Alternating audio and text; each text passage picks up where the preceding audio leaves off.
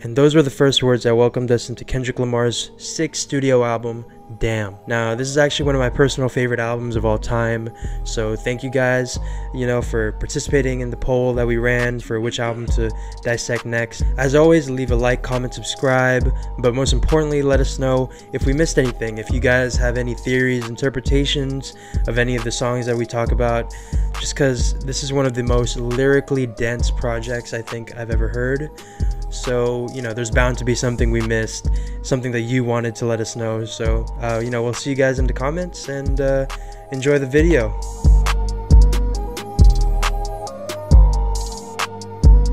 We want to go ahead and start off with Blood.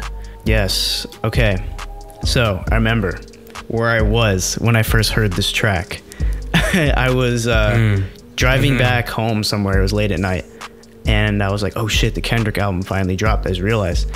And I started playing, and obviously it starts out where he's telling that story about like walking that blind lady across the street or something. With every line he tells, you're just like, wait, what?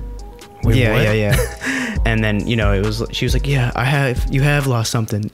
Your life. Shoots Kendrick. Ooh. That's actually scared like the shit out of me in the car. I was like, oh fuck. Tell me, because I was like turning it up, like you said. I was like, oh, he's about to go in, I want to hear what he says. And it freaking pops a cap at him. I'm like, oh shit. Anyway, this track really is Kendrick starting to highlight the themes of the entire album. Songs like Humble, they show, like you said, a ruthless, braggadocious Kendrick, while tracks like Feel, Pride, they show his weaker side. But the themes also kind of interplay across each track. For example, Lust as the wicked counterpart of love, more of that duality. And so it's kind of, this demonstrates the weakness caused by, temptation. The importance here is that there's a lot of duality that is set up in this. Is it wickedness? Is it weakness? You decide, basically. As we're talking about the importance of duality, duality of man, which can be described as the person we are right now versus the person we wish we were. And the duality of this album is presented within the very first lines of this track and is continued to be echoed throughout the album. This begs the question, who is the blind woman he's helping cross the street? There's several theories surrounding the identity of the blind woman. On the track Fear, Kendrick's cousin Carl, when his like little voicemail about like the book of Deuteronomy or whatever. Yeah. It talked about how the Hebrews are warned about the consequences that lead them to damnation, quote unquote, and that the choice of obeying God, either you choose to obey God or you don't. And that's kind of, the woman represents the consequences of not obeying God. That's one conspiracy, but the one I think I identify more with is she represents Lady Justice or Lady Liberty, and that she represents the entire the entire justice system, which is inherently unjust since she kills Kendrick in that song. And the gunshot that hits Kendrick can be like about how he lost in that scenario. He chose the wrong path, basically. In the Beats One interview, Kendrick kind of refused to speak on what exactly it means, the deeper meaning. He said he wanted you to kind of let it speak for itself. As most artists should. Exactly. But when Zane Lowe asked, is it the beginning of the end or the end of the beginning? He refused to tell him, but he says that it's the right question to ask. That's the whole thing. Come on, I had to ask them. Yeah, I know. That's the whole thing. So I think that kind of says something. This also kind of brings up this next aspect that's also really huge, and that is the sample. I guess this sample, it's the news clip at the end of the track. I don't like it. This is why I say that hip-hop has done more damage to young African Americans than racism in recent years. Geraldo Rivera. Right. He was basically responding to Kendrick's song All Right, where, he says in the track itself, that line in the song, quote, "And we hate the popo, want to kill us in the street, faux show." And Kendrick responded to this criticism on TMZ saying, how can you take a song that's about hope and turn it into hatred? The overall message is we're going to be all right. It's not a message about like, I want to kill people, which is what Fox is trying to say. It was clear they got under his skin because he just keeps talking about it. And, he was not happy about that clip. And I wouldn't be happy about that, taking a song that people say is like the anthem of the decade and saying how it's bad. People were literally chanting, we're going to be all right during some of the protest chants. Yeah, but the big takeaway, I think, that the listener should digest from this first track is that right now Kendrick is giving us the option to choose, and it's either do you choose wickedness or do you choose weakness. This song gives off a very Kill Bill, Django Unchained vibe.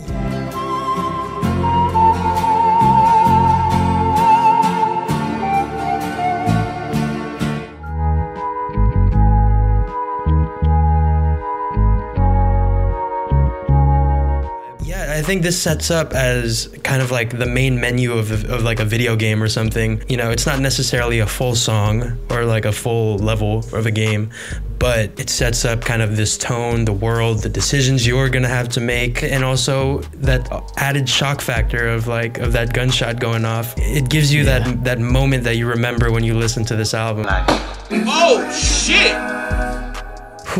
I'm already starting to get some chills like just talking about it. So the next track we have DNA. This track, he's basically defining the many facets of himself, you know, the good, the bad, the ugly. Like, you know, he brags, he contradicts, he reveals himself many times throughout this track, and as it kind of lays a foundation as to why the theme of duality is so important. But before we get into the track, I want to talk about the music video, which has Kendrick Lamar and Don Cheadle appear in the beginning, kind of the inferior war machine. Right. Damn.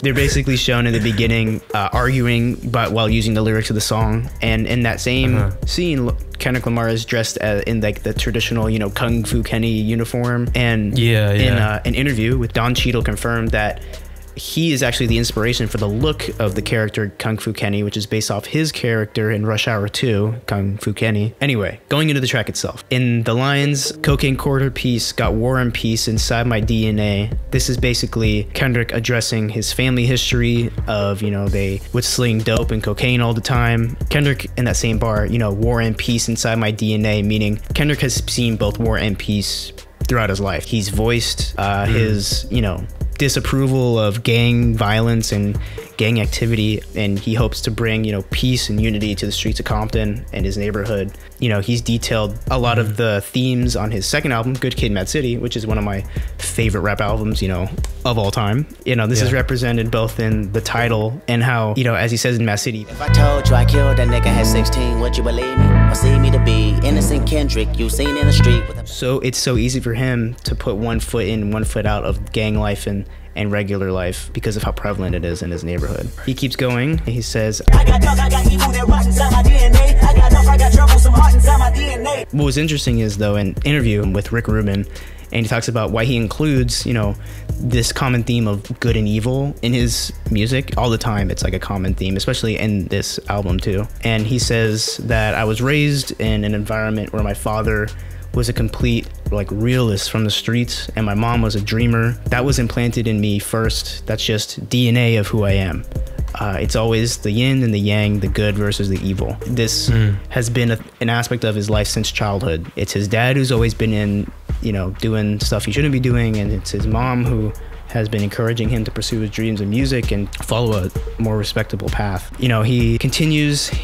This is like the coolest part of the track where he starts just naming stuff off. He's like, I don't know, murder, conviction, burners, boosters, burners, ballers, dead, redemption, murder, scholars, fathers, dead with kids, and I wish I was fed forgiveness. Yeah, soldiers' DNA.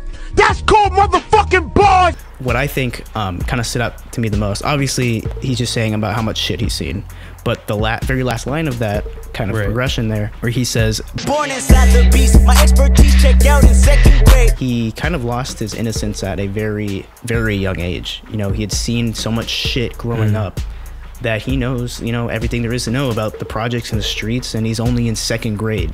You know, his expertise checked out at second grade. He'd seen all he's needed to see. What's important about these two first tracks, Blood and DNA, is that both of them act as kind of the thematic framework in which the entire story and lessons of Damn will be about further down the road. It's the first song, the first real song on the album, and damn, is it a damn. I'm gonna keep saying damn and pointing it out, but damn, it's a statement to like not only, you know, us the listener, like, okay, he's back. But also to like all the other rappers, like, I don't know if you're gonna transition into this, but the whole second part of the song where it just goes ridiculous, crazy, that verse right there is one of those verses where you just step back while he's going and you're just like, damn, like. Yeah, I think this is one of his most aggressive flows that he's done in a while. I think this and maybe Black of the Berry are like his top 2 most aggressive songs in general. Yeah. But transitioning track 3, as you said. But by the way, hold on. I want to start a new thing for me to edit. We're gonna go ahead and do a thing that I'm gonna keep count of. Reverse alert anytime they foreshadow the whole concept of, you know, putting in reverse. We're gonna start that off. We're gonna go ding 1. So yeah, leave that. Go ahead and edit that for me, Chesco. And yeah, go ahead. Sorry. I like how you say that before. Literally, I just talk about like exactly that. Oh, was that really what you're gonna say? Literally. That's funny. Yeah. Anyway, the production choices reflect a major theme. But the sample of this track is Billy Paul's 1979 track, How Good Is Your Game? And the way that it was produced is that the original sample was played in reversed, pitched down, and chopped up to create this distorted tone and a loop that was then had regular drum pattern, drum beat put over it that created the instrumental as we know as and you know, reversals, as you said, are a huge aspect of this album in that they reveal a lot of hidden messages and secrets that Kendrick has woven into the majority of this project. So keep this in mind. As we start off with the lyrics. Ding, that's 1. 1 point. Yeah. He goes on in the lyrics saying, Fox News wanna use my name for percentage. Somebody tell Geraldo this nigga got some ambition. Kendrick emphasizes his frustration, obviously, with Fox News and directly calls out Geraldo Rivera. He even purposely mispronounces Geraldo's name. It's supposed to be pronounced Geraldo, but he says Geraldo just to disrespect him even more. Yeah. Love it. He feels Fox will only, you know, manipulate his message and stuff just to earn money and views and television ratings. And Fox has done this to countless other rappers, you know, Jay-Z, Ludacris, Lupe Fiasco. They've all twisted their lyrics to say how bad and how evil rap music is. In the next few bars, he says, my cousin Carl Duckworth said, know my worth. And Deuteronomy say that we all been cursed. So as I mentioned before, his call with his cousin Carl Duckworth is, I guess, a really important message, isn't that? On the track Fear, during his voicemail section, he goes into the book of Deuteronomy, which he's reciting. And the book of Deuteronomy pretty much says, like, the Lord will send you curses and confusion and frustration, and that you must deal with until you are destroyed because you have forsaken me. Here, Kendrick basically is saying that a lot of the hardships him and his community are facing is because of, you know, God's wrath and his willingness to test them. He keeps going into this religious theme in that, you know, he says, but it's money to get, bitches to hit, yeah, zeros to flip.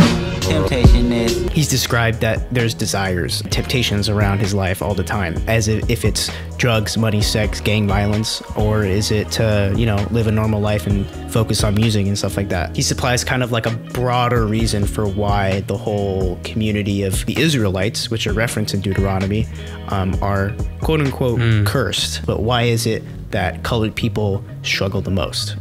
Is it because God has chosen them to be the ones who he tests the most? Or is it because of the community itself perpetuating and promoting the wrong life choices, you know, gang violence, you know, stuff like that? So again, more duality, more references to how there's a right thing and a wrong thing that Kendrick Lamar must choose. I don't know if you mentioned this, but also, like, he says, I think towards the end, like, buzzing, radars is buzzing. Talking about his connection to his faith and God. How do I want to, like, you know, when your cell phone signal is not really working well, it's kind of like what it is right now. At this point in the album. The next song is actually my second favorite song on this album. Element is the song I'm talking about, by the way. Kendrick is kind of asserting himself as like the most dominant rapper in the game, which I think he has. I don't give a fuck. Right. I don't give I don't give a Yeah, exactly. Yeah, starting off the bat. He kind of delves into more of the interesting aspects of it, in that it's his personal, you know, journey, and how the struggles of his family and himself have endured, how it influenced him to be the kind of guy he is today. He starts off, he says, I'm willing to die for this shit. I done cried for this shit. Might take a life for this shit. So what he's what he's I'm just like rapping it to myself, don't mind me. What he's referring to here is when he says, I done cried for this shit. There was this, I'm not sure what the event was, but there were just a bunch of OG West Coast hip hop big names. It was like Snoop Dogg, Corrupt, Game, Dr. Dre. They were all up there, and they kind of called up Kendrick, and Snoop Dogg said like, yo, Kendrick, like, you are the future, like, you are the next generation. We are passing the torch. He says in the video, I'm gonna say this and I'm gonna mean this. Nigga, you got the torch, nigga. You better run with it, motherfucker. You better run with it, nigga, because it's yours. having those same heroes like say something like that to your face, he just like started to cry from just like pure joy in the arms of like Snoop Dogg. One of my favorite or most interesting lines on this track, he says, I've been stumped out in front of my mama. Back in 2017 with Big Boy on his radio show, saying that he literally was beat up by three or four guys at some swap meet in LA when he was 15 at the time, and they all ran when they saw his mom was coming out and saw the whole thing go down. And you know, he's I don't know what you say in the car ride home. Basically, he fast forwards into years later. He's almost 30. He's got $30 million, but he's still not free from violence or from people trying to get at him for who he is. Anyway, he goes into kind of the hypocrisy or calling out what it's like going back home now that he's a huge, probably the biggest rapper in the game. He said,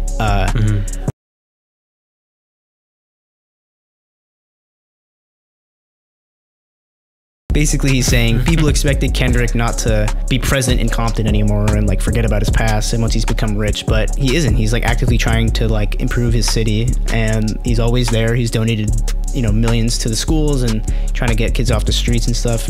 So kind of in summary on Element, he asserts himself again as the most dominant rapper in the game. One thing I love about this song is that it almost like sexualizes violence. You know, just the chorus, you know, if I gotta slap a pussy ass N-word, I'ma make it look sexy. If I gotta go hard on a bitch, I'm gonna make it look sexy. It's almost like he finds pleasure in violence the way that normal people value or get pleasure from sex. Kind of similar to, gonna make our 100th reference to Uncut Gems, but you know, kind of how betting gives him these pleasures. Holy shit, I'm gonna come.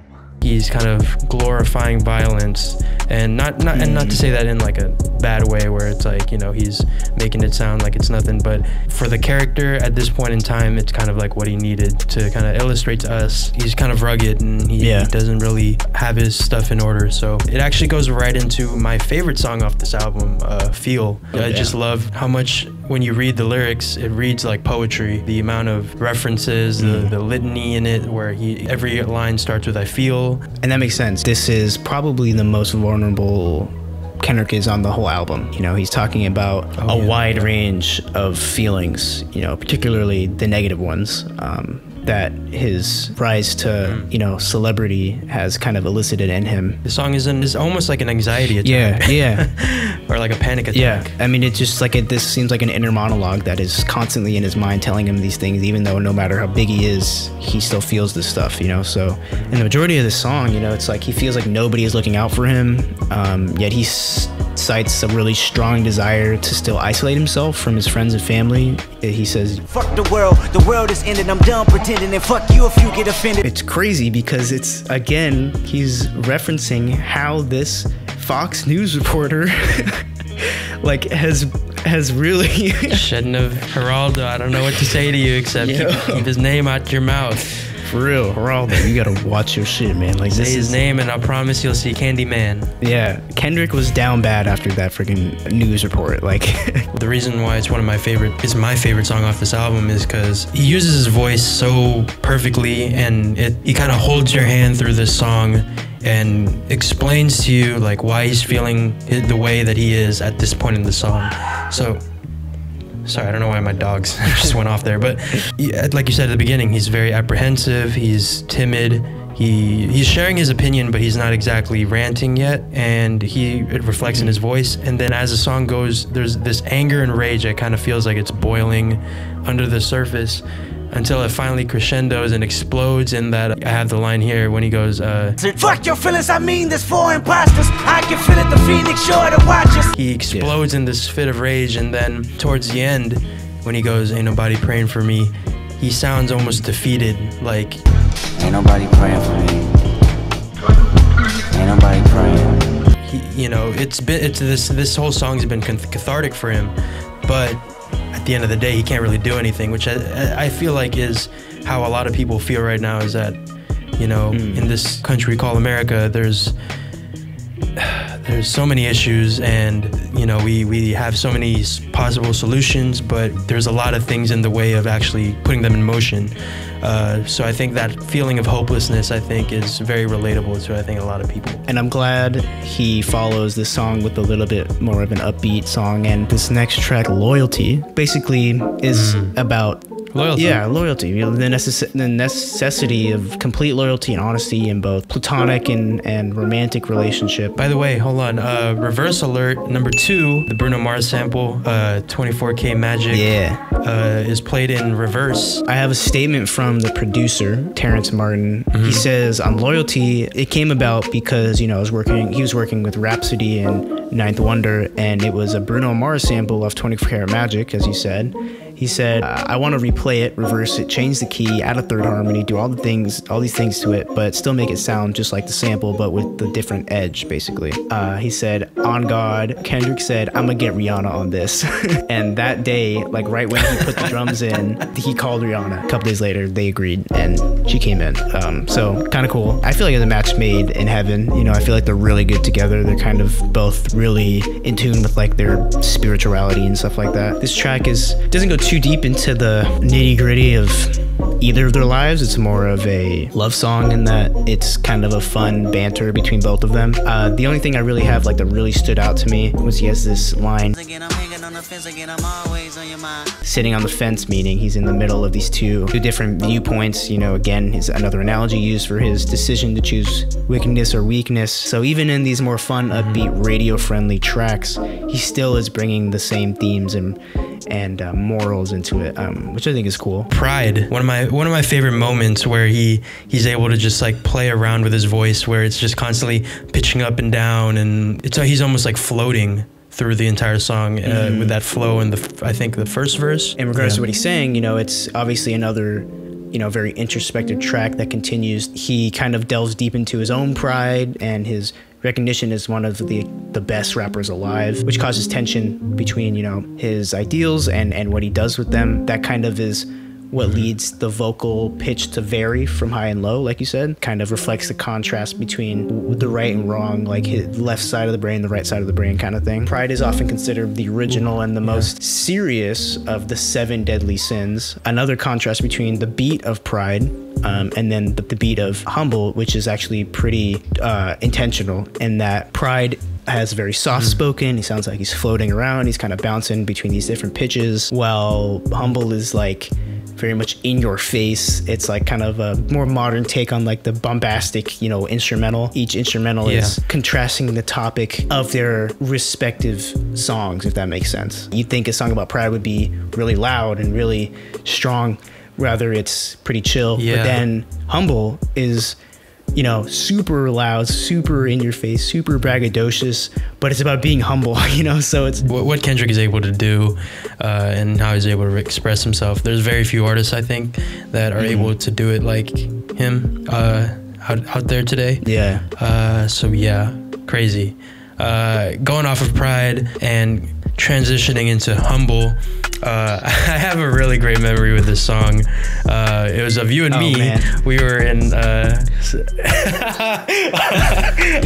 already know where this is going. So, you know, I was staying up in Santa Barbara, or down in Santa Barbara, and you know, Matt came up and visited me, and you know, we went out to party and all that. When Humble comes on, nobody pray for me, and then Matt turns to me and he's like, yo, I know every single lyric in this song, I'm about to go off. And sure enough, we both just start screaming the lyrics, you know, like, even natural like Richard Pryor. And yeah, when I tell you like the looks around us, like we were just going off, and everyone was like, damn, like these are going crazy.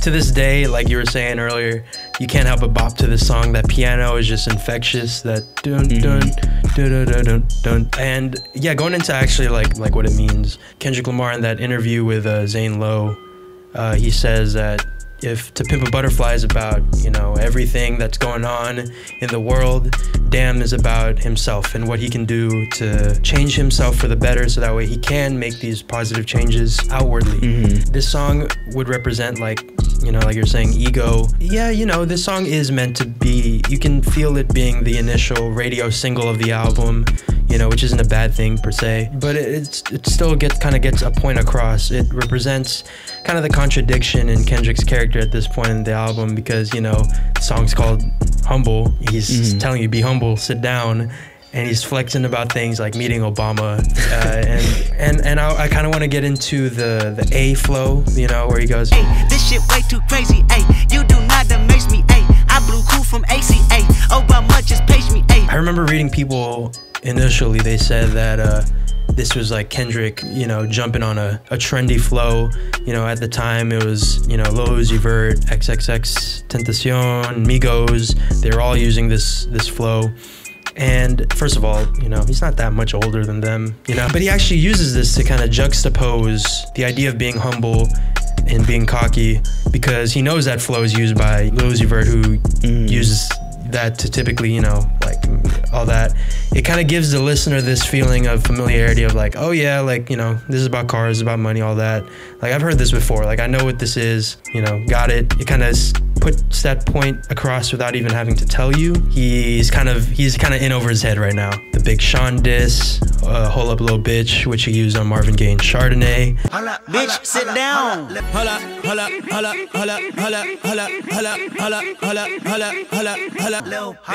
humble.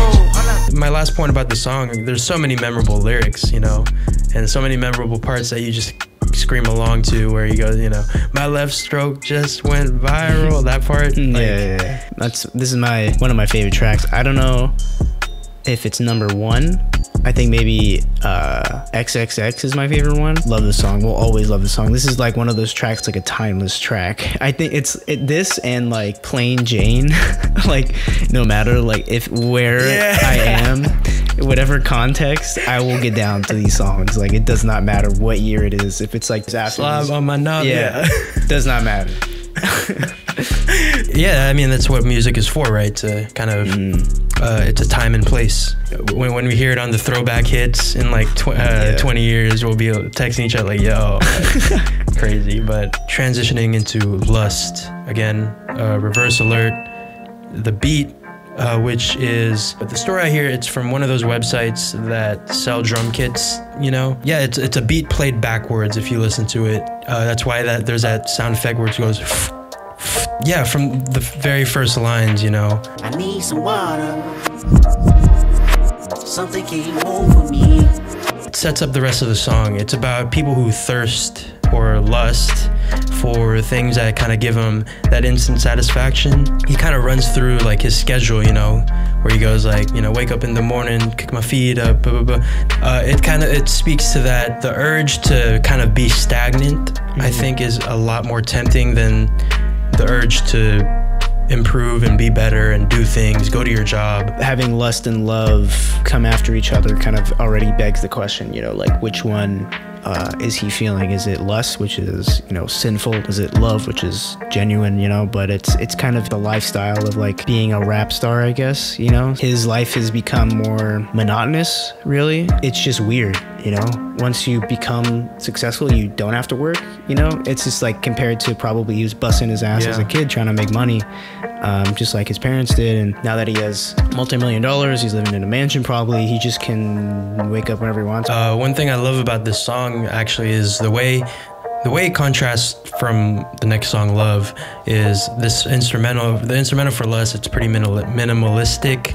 It's very gritty, you know, it's pretty raw. And transitioning that into love, it's this very euphoric, you know, daydream feeling that really epitomizes, you know, what the title of the song is, love. It's the most different song on this album just because, you know, that's what love is to most people in their lives. Like, love is a whole nother category in your brain almost, where completely different. And that's why the song Love really kind of epitomizes that. This is most people's first introduction to ZACARI. What an introduction to, like, your big breakout single is on Kendrick Lamar's like big album right after To Pimp a Butterfly. You know, there's not much lyrically to the song, but it does, similar to Loyalty, it reaffirms that theme of, you know, making a decision, love, lust, and kind of gives you the argument for each side. Love is just a really great song. I was really surprised when I first heard this song. I don't know about you, just because, you know, coming off of albums like Good Kid, Mad City, To Pimp a Butterfly, you wouldn't expect this very lovey-dovey type song from Kendrick. Kendrick kind of goes into this sidetrack interest in that he begins, or majority of this record is about how there's a choice he had to make as a kid. There's always two halves to every story in terms of what he has to choose as he's growing up. But then there's also like this take on love and relationships that he kind of weaves into it. He uses this as like a ballad to ask like these essential questions, like, would you still love me if I did this? Would you still love me? Like, how loyal are you? Which is interesting to me. Really, just the biopic of Kendrick Lamar is what Damn is, really. And it's just so interesting how it all fits cohesively. It's not as deep and nuanced, I think. Yeah, I think in general, when we say that some of these songs aren't as lyrically deep, that's not to say that the lyrics are bad per se. I don't know why I'm saying per se a lot. Like, I don't know, that's the word of the day apparently. But what we mean by depth is that it doesn't progress the narrative, but it does have great imagery, you know, it paints a picture. You know, we're not at all like trashing some of the songs that we've been saying that aren't lyrically deep, like Loyalty and Love. So going into the next song, XXX, where do I even start, man?